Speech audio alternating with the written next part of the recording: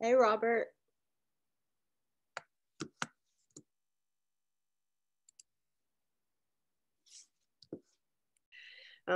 We appreciate you all being here. And the second part of this, if you all, excuse me, my allergies are horrible.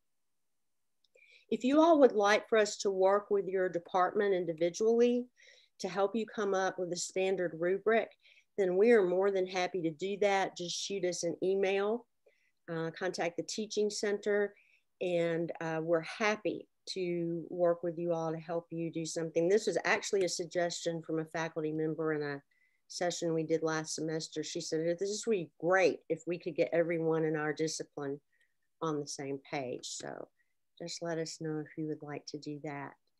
And so let's keep our fingers crossed that I can actually, ooh, there's our PowerPoint. I'm so excited. Okay. So, and I'm not sure how to get this, wait, will that do it? The little, got the inverted thing to the left of the. Oh, we're just having it like this, Robert. I'll never be able to find it, I don't think. If you go to slideshow and then from the beginning, that'll work too, up at the top. Okay. This is unfortunate. Right here. Where it says slideshow next to animations. Just a little menu. Yeah. Menu. In the menus at the top, slideshow menu. Okay, here we go. It was covered by my thing. All right, here we go. You play from the beginning and there you go. Okay. Got it. My Zoom menu or whatever the legend up here was hiding it.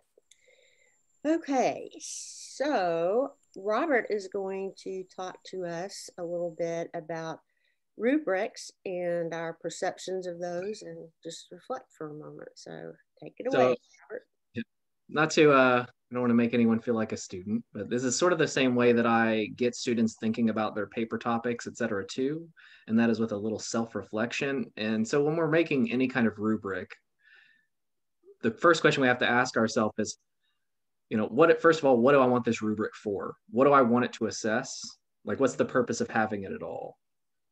And when you write down what the rubric is about, what your experience is using them and how you want to use them, that gives us an idea of how to move forward. Do you have a good idea of how a rubric functions already, or is this based on maybe a negative experience that you had in college when we were in college?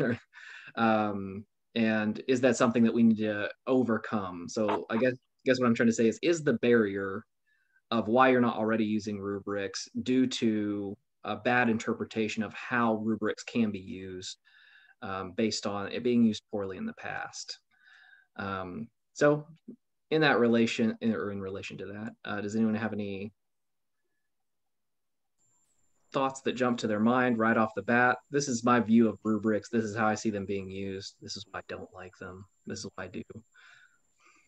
Well, one of the reasons I joined you all is that I have a rubric in one of my courses that several of our instructors teach for analyzing data that the students have to calculate for financial statements. And one of my problems with rubrics is setting up the point system, because if they miss one or two things, it always seems to come in, like at a 50% or something. Okay. And, I need some help with that. And right. Also just maybe clarifying the criteria so that it's easier to grade. Great. So yeah, effectively you're already halfway there because you already see where the problems lie.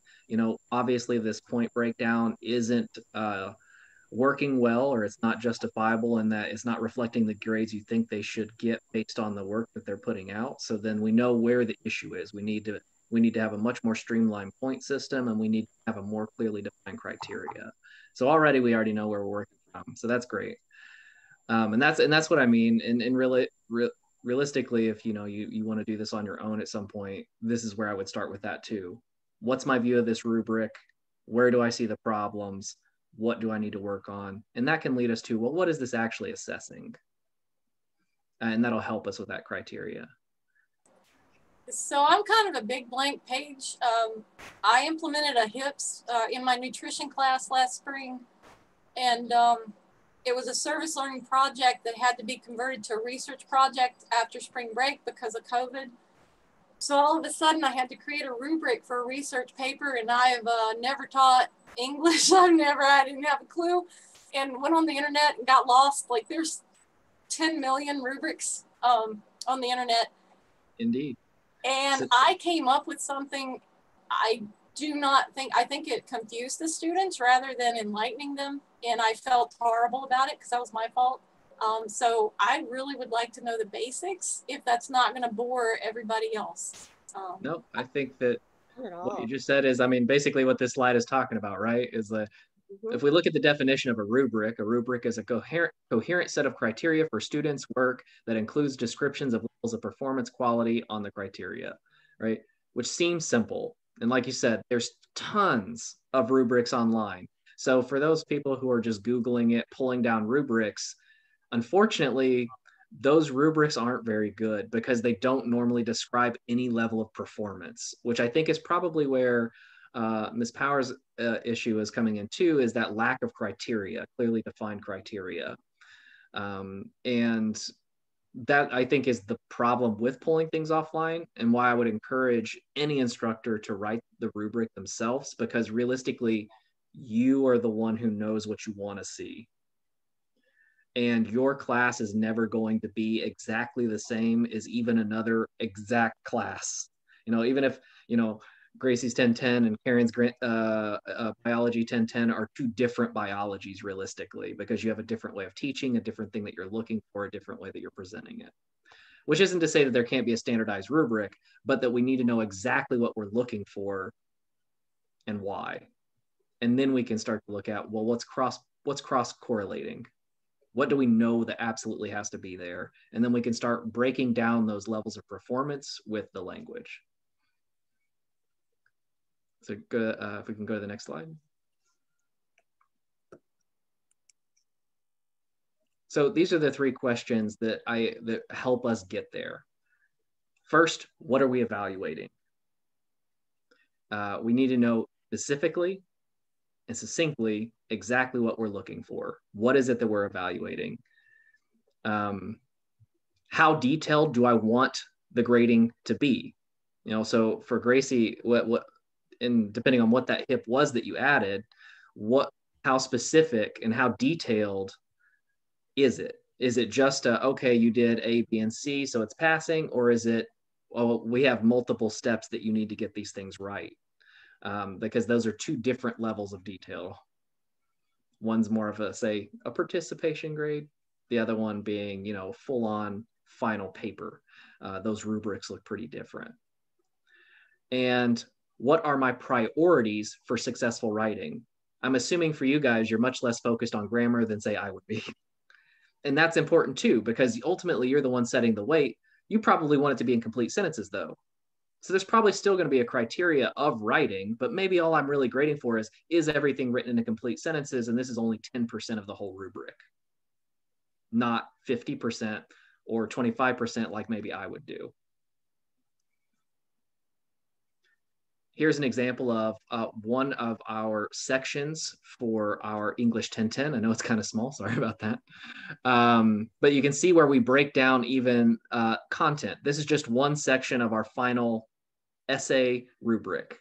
And within content, we break it down. Okay, well, that includes the topic, the thesis, the rhetorical statement, literary analysis, support, and critical thinking. So I would encourage you to think about the sub-concerns, if you will. So the content is the primary concern, but then we break those down into the individual parts that make up the content. So if we're looking at rubrics, so for instance, Gracie, so I can use it as an example, what was the HIP practice that you put into your course? It was, it was a nutrition class. So they had to convert their service learning, which would be like volunteering at food banks, et cetera, into a research paper. Is that what you're asking? Yeah. So some of my class, it was all over. I didn't really limit it. In retrospect, I should have.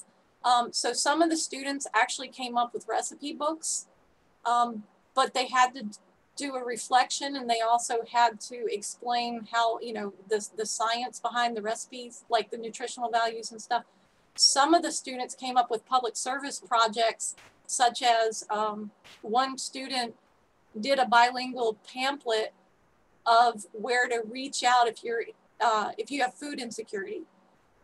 Okay. So like it was a way, like I was so over my head. It was awesome, but it was scary. Like, so with that, I'd say a well-written rubric would probably help limit the scope as well of like all the different projects. So for instance, I'm not sure how I'd grade those two things the same way. I learned that too late. And so for instance, in that first example you gave, you talked about nutritional value. So right there I could say, okay, well, we need a section in the rubric for reflection, a section in it for research, and a section in it that explains the nutritional values, right? Those are the three important things that you listed. So within those three things, then we'd break down, you know, okay, what is a good reflection? What needs to be in there? And is it, this is where I began, this is where I ended, here's my critical reflection, here's what I learned. Does it need to have complete sentences? Does it need to be in first person, right? So we can look at just reflection, part of that document, break down exactly what you want to be there, and then we'd look at the gradation. So for instance, if I said, okay, well, they need to have a self-reflection before they begin, or how they felt about it before they started. Now, what does an F version of that look like, and what does an A version of that look like? And we need to break down each step. Does that make sense? So I mean, that's effectively what would first of all make it a lot easier for your students to know if they're on track or not. Mm-hmm. It would limit the scope of the project, so we know that we're not getting wildly different things.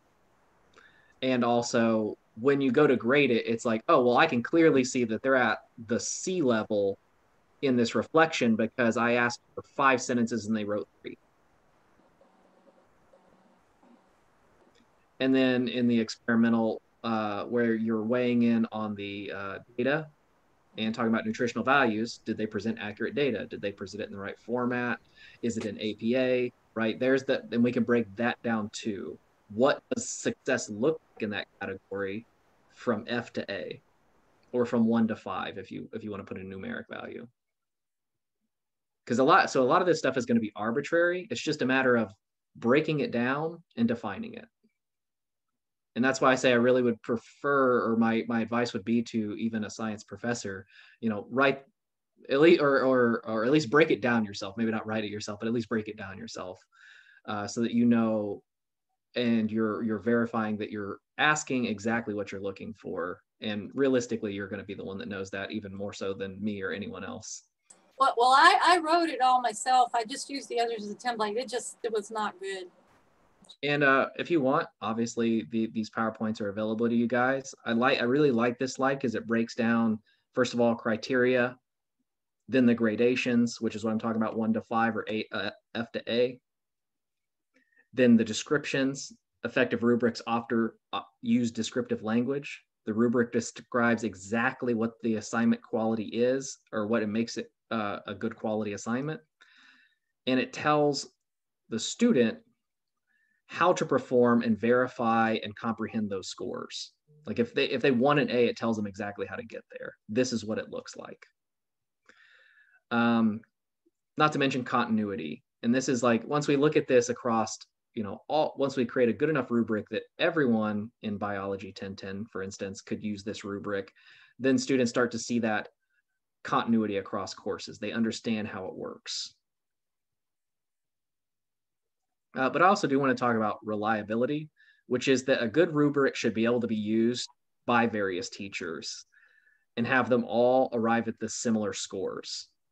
So not that every teacher would have the same exact rubric, but if someone were to come into your class, a different science professor, and use your rubric to grade your students, that they would come to the exact same score you did. Or at least close, right? Maybe not the exact same, but at least close. Because if it's... I'm so sorry. I just wanted to interject that one thing that we've done in the English department is have norming sessions, which mean, and we haven't done this in a while, but we sit in a room and we look at samples of writing, and then we each score those and then see how close we are.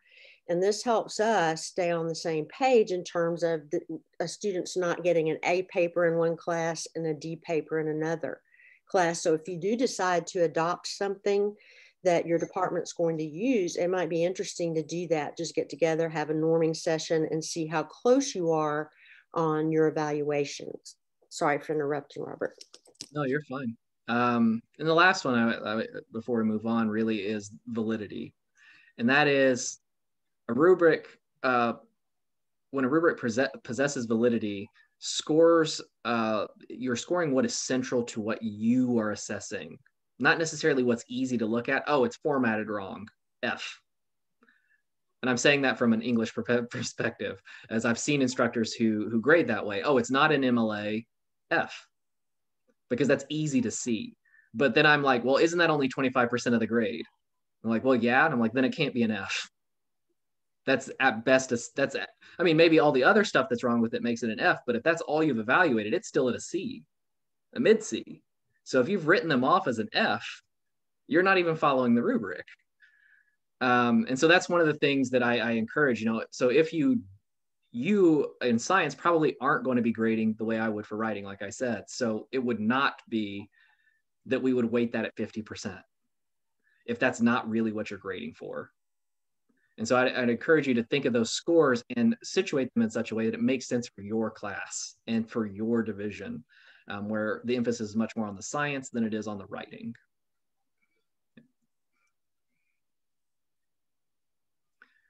The value of rubrics is that it lets students know specific expectations. If you've been in a lot of these sessions, we've talked a lot about equity and deconstruction when we talk about the syllabi, and how a lot of this, legalese or jargon from the educational system doesn't really give access to the students. These rubrics can really help bridge some of that gap, because they can see, this is, if I write like this, it's an F, but if I write like this, it's an A. So I want to write like this. That's what I have to do. It makes it much simpler for them. And what I found is when you show the students the stakes and how to get there, they get there. It's not a lack of desire. It's a lack of knowing how to get there. And the rubric kind of helps bridge or give them a map. It may standardize assessments within disciplines or across departments. Again, as we start to cross-pollinate, or as you start to spread these rubrics out across other professors. Like Valerie said, we had those normalizing sections where we would talk about how we're grading them and make sure we're all on the same page. And it allows instructor to incorporate learning objectives into the grading criteria. That's one of the best connections that rubrics helped for me when I started making good ones, at least. Took a while. But it allowed me to start directly connecting the assignments to the outcomes of the class for the students. Hey, this isn't just an essay for an essay's sake. Here's an essay where we're learning how to do this thing that you have to know to pass this course. And it made the connection explicit. And too, I always like to plug Tilt here, but it fits nicely in with this, because with Tilt, they have specific instructions for everything, and they know in detail how they're going to be assessed. Yep. And so and a lot of the benefits of Tilt and the benefits of Rubric go together really well. They complement each other. So some of the pros of using rubrics is that they provide students with clear expectations for assignments. I can't stress how much that matters to them. Students may learn from the rubrics ways they can't learn from a letter grade. Just getting a B doesn't necessarily tell you what you need to fix for the next one. A rubric clearly shows you I missed this section, and this section. That's where I need to improve. The rest was fine. Just makes it much less confusing. Rubrics define what quality entails. They know what A level looks like. They're quick, objective, and efficient. That's my favorite one. They're quick, efficient, and objective. Makes it so much easier to grade. It's a little bit more work on the front end, but the back end is so much simpler. Rubrics make justifying scores to students much less tedious. My second favorite. Like I said, since I've gone to this style and really expanded it into the portfolio system, I've had 0 grade appeals. And when students come to me and say, well, I didn't understand what we were supposed to do, I can say, which part? Point to it. And I'll show you how to do it. And if they go, well, I don't know, well, then I know they didn't read it and they didn't, and then we need to start all the way back at the beginning. The gradations on Rubric allow students to identify their strengths and their weaknesses, to learn from their mistakes and to know but to also know what they're doing well. And I can't stress, especially for students who are underserved, how much knowing that you do things well matters. And rubrics provide students with detailed feedback about that assignment, not just a you passed or you failed. Students often become more objective and thoughtful judges of their own quality of work, meaning they don't have a grandiose sense of their own importance and accomplishment that is not attached to reality. A teacher is able to stretch a rubric to reflect work of learning support students and gifted students. So that's where you can stretch it here and there. It allows you some space. And rubrics require teachers to clarify their focus, expectations, standards, and goals. I'm so sorry. The stretching, what is that? Could you clarify? So, let me find where that. I'm really sorry. That really struck me, but there's a huge variability in our classes. Right. So what I do is, for instance, if I say has presented a cogent critical argument or something like, I'm making up words. But, so for instance, in relation to an essay, created a strong persuasive argument. I can say, if I know a student is struggling and they got it, I can say that's A level. Whereas a student who already got it, but could clearly make it better, I can push them and say, well, you're not quite there yet. Okay. That makes sense? So it allows me that space where I'm still grading everyone on the same level, but I can recognize someone who has, say, more of experience with English, more experience with essay writing. I've had some students who especially come from homeschool and their mom is like a English professor or something, and they come in and they can already write at the level that most of my students will finish at, but that doesn't mean that they're perfect. And I don't believe in grading on a curve, but they still should get challenged. Otherwise they're not going to keep coming, or they're not going to see the value in it. And this allows me that space to keep challenging them without creating that sort of, okay, well, this person's way up here, so the rest of you either make it or fail. And it allows us to grade students without judging from the top student, which is, I know that, for instance, happened to me when I was in college, is like, okay, well, this student is up here making a 97 on everything, so you only get a 3-point curve. It doesn't matter that the rest of you are down here at 60. Sorry, you fail. And that idea of being judged against somebody else just, doesn't make sense, and it's just not good pedagogy. And so that the rubric allows that space. Sorry, it took me a while to wrap my head around the question. Much longer than it should have. And the last point I'm going to make is that the one that I was surprised by on this list the most is that how much rubric required me as the teacher to clarify what I wanted, what I expected, and what their goals were, and where I hadn't.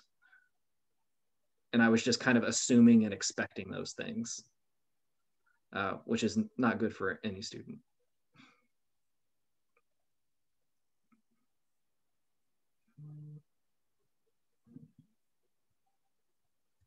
Is it me yet, Robert, or are you still? I think so. Okay. So there are some downsides to rubrics. And as Robert said, initially it does require an investment of time. But once you have that, then it's done. That doesn't mean you can't go in and tweak it, but it does require some time on the front end, but it does provide an objective way for you to measure student success. And sometimes explaining the rubric and the difference between, say, maybe A work and B work can be challenging. And in writing, the easiest thing that we do is to give examples of student papers. This is an A paper, this is a B paper, this is a C paper, this is a paper that did not pass. And so once you start this, students may want rubrics for all of their assignments because it lets them know on the front end, here's what the instructor expects of you. You can use this as a checklist to make sure that you've completed all of the elements of the assignment.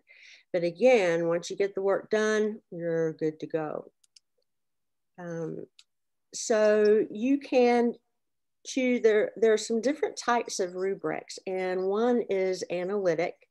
And so that is when I show you the grading, the rubric for writing here in a moment, we'll see that. But in the snippet earlier from the writing course, we have the each criterion listed. Those match the learning objectives.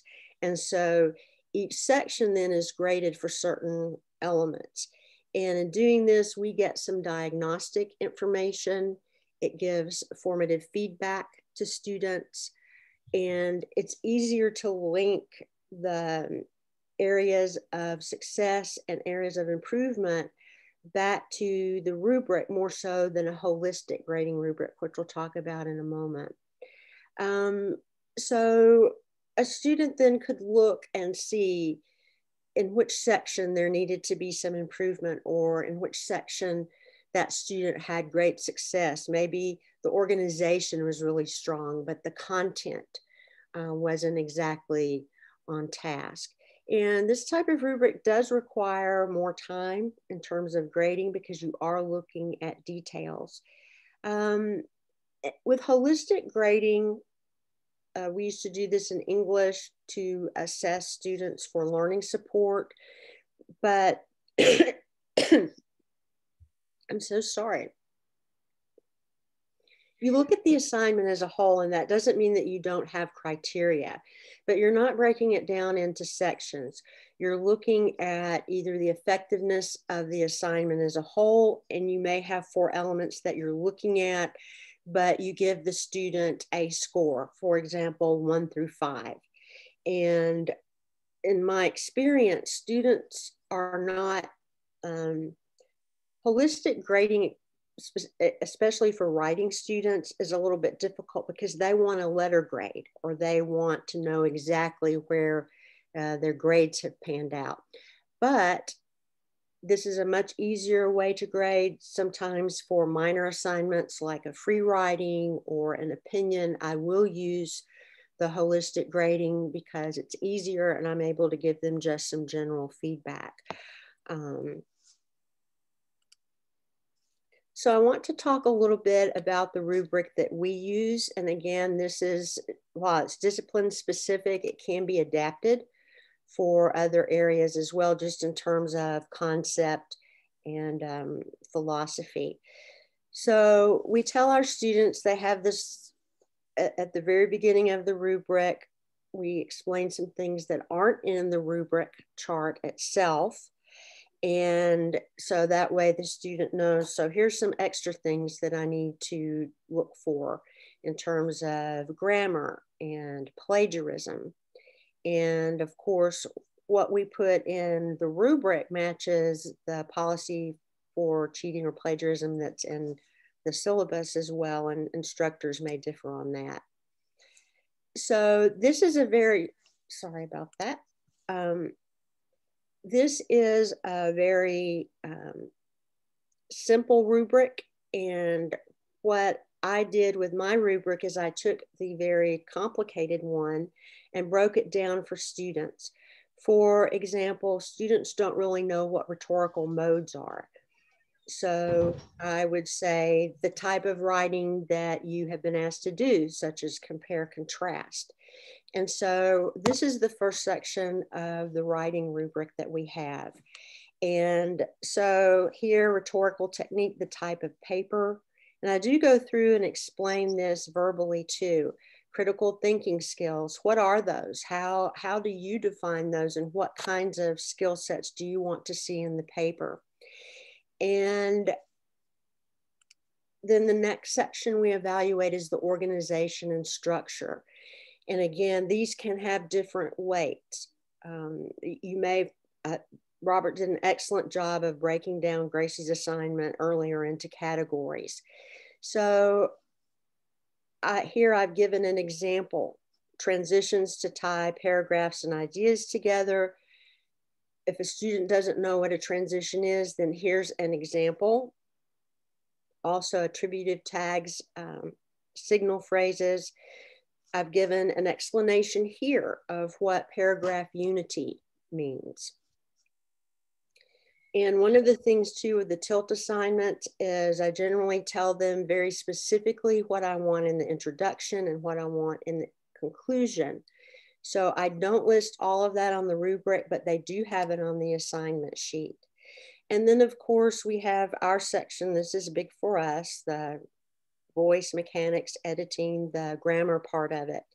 And academic voice, we explain to them, what does that mean? Nobody knows what academic voice means, so we have to talk to them about formal writing. And then in most of our papers in Comp 1, students are required to use research. And so this is the section, it's a checklist.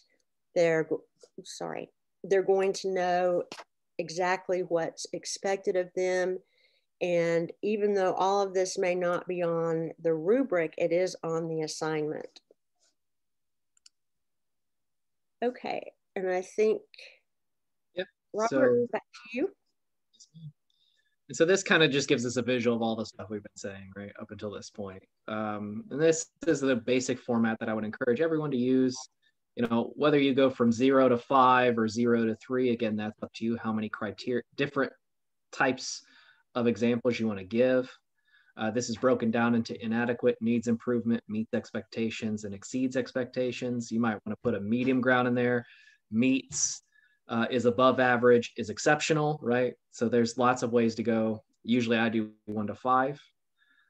You can see it broken down into each section on the left column: structure, grammatical, language, and content. And so that would really be where we would decide, like in Gracie's document, what really are we evaluating for with this assignment? Do I want to have language and grammar in the same one because I'm not doing English? So it's only going to be once of the 4 sections. And I want to look at use of statistical data, accuracy of scientific knowledge, and the presentation of APA. I'm making stuff up. I'm trying to guess what you guys would grade for. It's been a while since I took a science class. But that's where we would break those down on that left column. So once we have those 2 filled out, how far we're going to go: inadequate, needs improvement, meets expectations, exceeds, what the sections are. We can fill out then in the middle, okay, what does that look like? So for the structure, with exceeds expectations, that is a paper that is logically organized, easily followed, effective and smooth logical transitions with professional format. For structure that meets expectations, that is a paper that has a clear organizational structure with some digressions, ambiguities, or irrelevancies. It is still easily followed, basic transitions, structural format, etc. So it's really about, I would say, filling out the outside first, and then just asking yourself, or maybe even as a group with your colleagues, and I actually do encourage you to do that with more than one person. What does that look like? What is something that exceeds expectations for a scientific study? What is meets expectations for a service learning project, right? Any questions on that?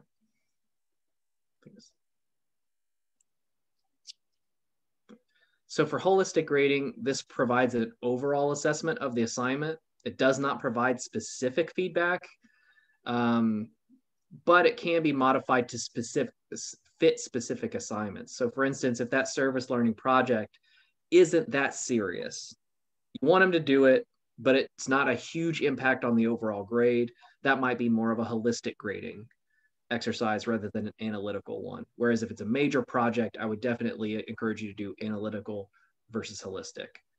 I actually use both rubrics in my courses.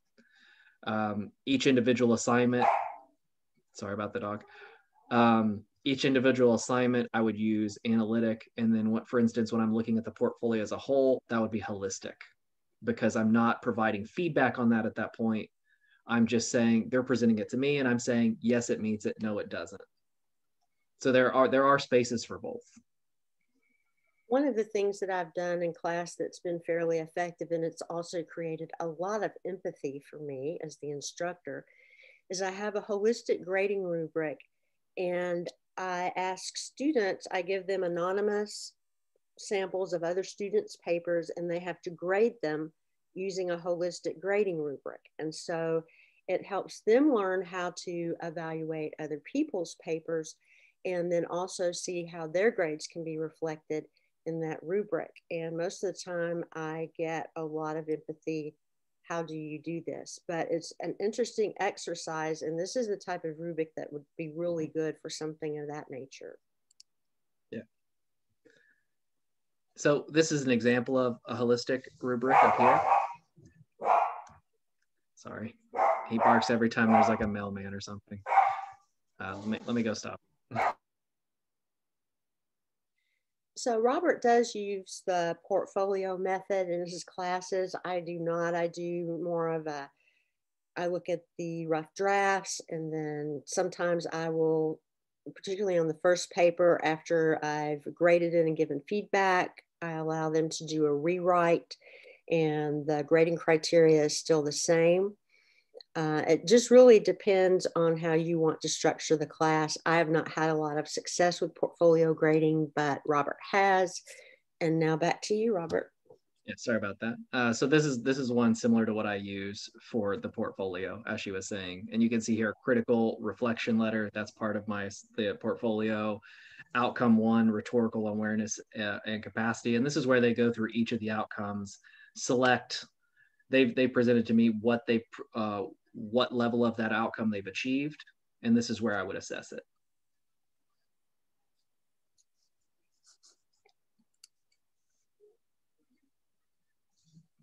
This is an example of a research paper, a holistic rubric. I don't normally use these for a research paper, but I figured examples are good. But you can see this is maybe for some of those writing or assignments that include writing in your classes that maybe you don't want to really assess for grammar, formatting, whatever. A holistic might work better. And we can see here 80 to 100% research paper demonstrates complete understanding and execution of assigned objectives. Thesis statement is clearly stated. It's just more general. And it doesn't provide specific feedback. They know, well, basically I fit into that category, but I don't know how or why necessarily, because it's not broken down into individual parts. Of course, this is a blank rubric, like I mentioned before, where we pull out those left and top columns, almost just like a normal table. Below meets exemplary. This is only 3. And then the score. Again, that can be 5, 6, 7, how many ever you want to, how specific you want to be. And then on the left column, we have content organization. And that's just how we break down a normal English rubric, but that's where you would put in what is important for that particular assignment, what exactly you're looking for.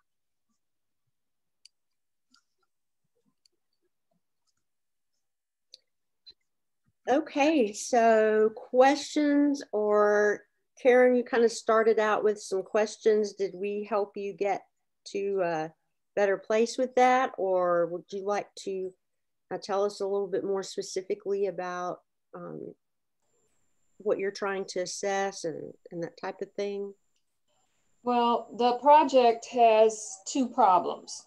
And let's say the first problem, you are calculating trend data for 2 different companies. And then you also have to write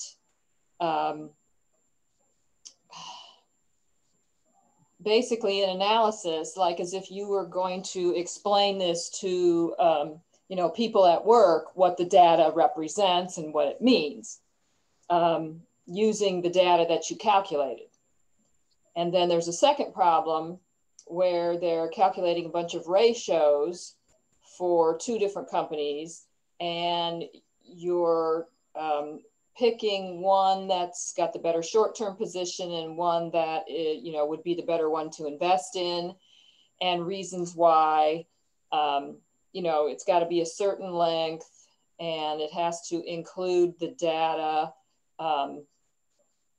You have to support your position, whether it's correct or not. But if you support your position based upon your data and it makes sense in that light, then you would accomplish what you're supposed to be doing. I get people who can barely write a sentence. They don't put any of their data in. They, just pull in some stuff from the internet that, is, you can tell it, they're just trying to make it sound good. And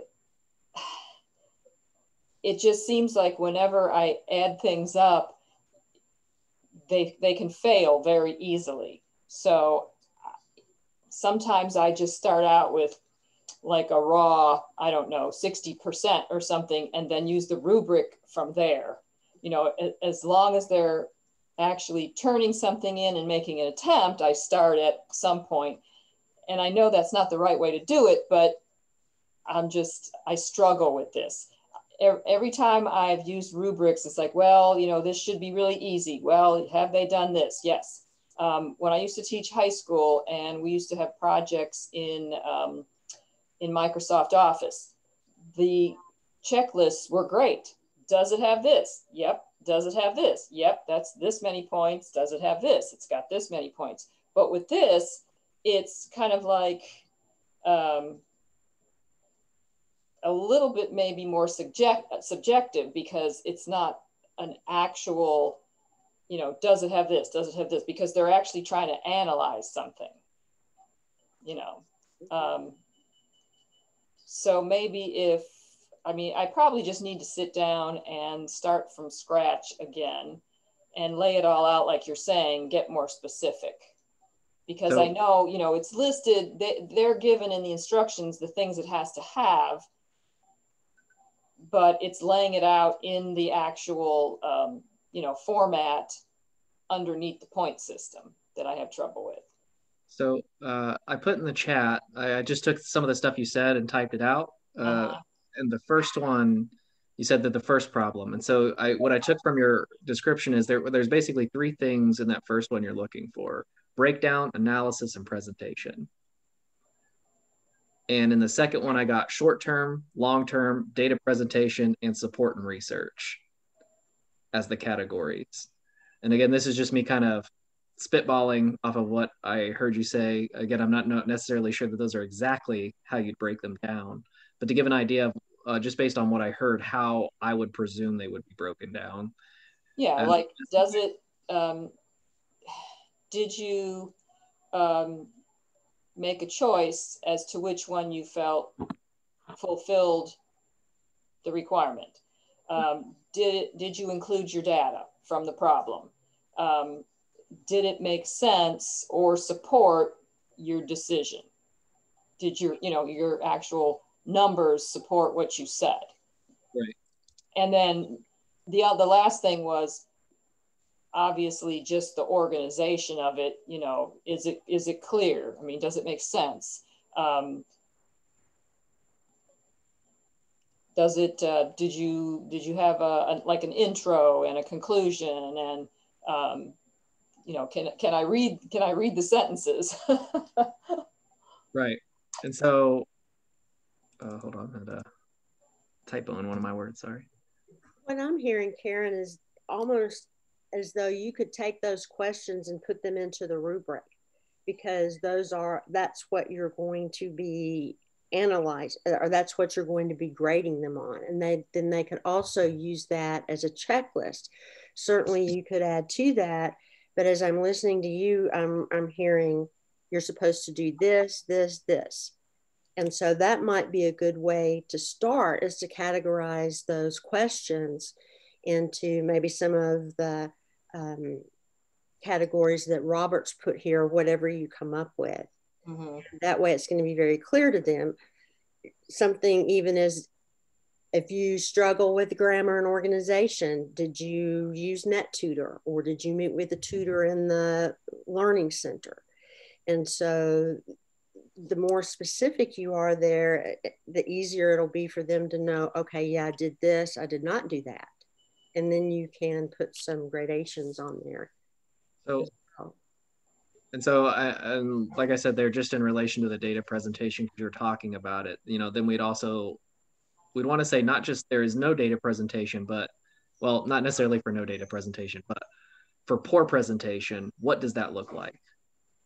For adequate presentation, what does that look like? For good or above average, what does it look like? And for exceptional, what does it look like? Well, for my first level, I had does not include data calculated. Right. And, so the no data is kind of... Yeah. I mean, second level includes 1 or 2 data points. There's another thing where on the first problem, if you're saying that the sales went up, they should relate that to other elements in the statement.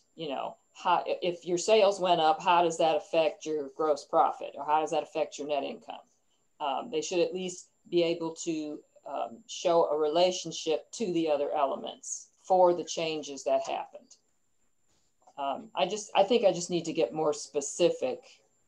And so there's 2 things in all of my research that I've really found, and that's especially in underserved groups, and this is the same issue I was running into, is there's this kind of assumption that they know what should be there, or they know how it works, and they don't.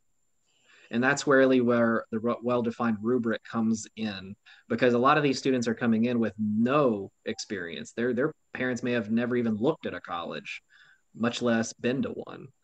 And so the idea of that they would know how these things work, or how it, or even how it's supposed to be presented, is an assumption almost too far. And that's really where rubrics come in, and it allows those students who are coming in with zero experience, knowing nothing about how data presentation is supposed to go. I can look at this rubric and get a good idea of what a good one is. Well, we did include an example of an analysis, not for the problem that we're doing, but for a similar type of problem as an example. And then they always ask me, oh, well, do you want me to take this and just put my data in it? Or as like, no, you're not, that's an example. It's not related to the problem that you're doing. It's just an example of how you would lay out an analysis. So. And I will also say that it's not a foolproof solution, or it's not an absolute solution, I guess I should say. When it comes to pulling stuff off the internet, plagiarism, if you will, I would say that they don't necessarily see that as plagiarism, though. That's why I refrain from saying that, because if you ask them, are you trying to plagiarize this? Their answer is usually, oh, no. Mm-hmm. Yeah. It's just, again, that lack of understanding of how it works, what's good, what's not good. And what we've also found is saying, don't plagiarize it, you'll fail, doesn't work. Especially if they don't even know what it is, right? So I also included a little line there, in the quote up above. Effective researchers and professionals would never use fake data because. So creating like a culture of, a professional would never do this because it would sacrifice his career, right? And giving them those ideas is a lot more effective than saying don't do this, because they want to see themselves as a professional. They want to see themselves in that role as the person who has the job that they're going for. And so if you make that connection, well, someone who actually has this job can't fake data, can't pull stuff off the internet. so I can't either. Not if I want to be that thing, is much more convincing than don't do it, I'll give you an F. I just tell students, in as much as you would not walk up to someone and steal a purse, you don't steal somebody else's work because you're a thief. And that seems to bring it down to a level of understanding that. Yeah, it's about making it about character. Yeah, exactly. And having them identify with their own character that that's something they wouldn't do in a normal scenario. And I found that that is just way more effective than the sort of penal approach of, I'm going to fail you, I'm going to fail you, I'm going to fail you, you're going to fail this paper, I'm going to fail you for the class. It just doesn't make any difference, at least not in the way that I've seen it. Well, I know we're about out of, I'm sorry, Robert, I keep interrupting you. Oh, no, I'm sorry. I wanted to, because she was kind enough to share it, I wanted to talk about the final project grading rubric here. I'm going to try to be quick. So I'm going to be honest, without seeing the actual assignment, it's hard for me to understand what all the different criteria are in Gracie's rubric, I mean. So I'm going to be honest that I don't necessarily understand everything that's on here. But if you could help me, when you say nutritional content, 15 points total, nutritious and delicious, 90 to 100 points. What is that evaluating?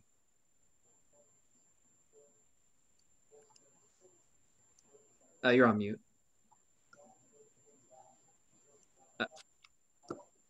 Gracie. You're muted.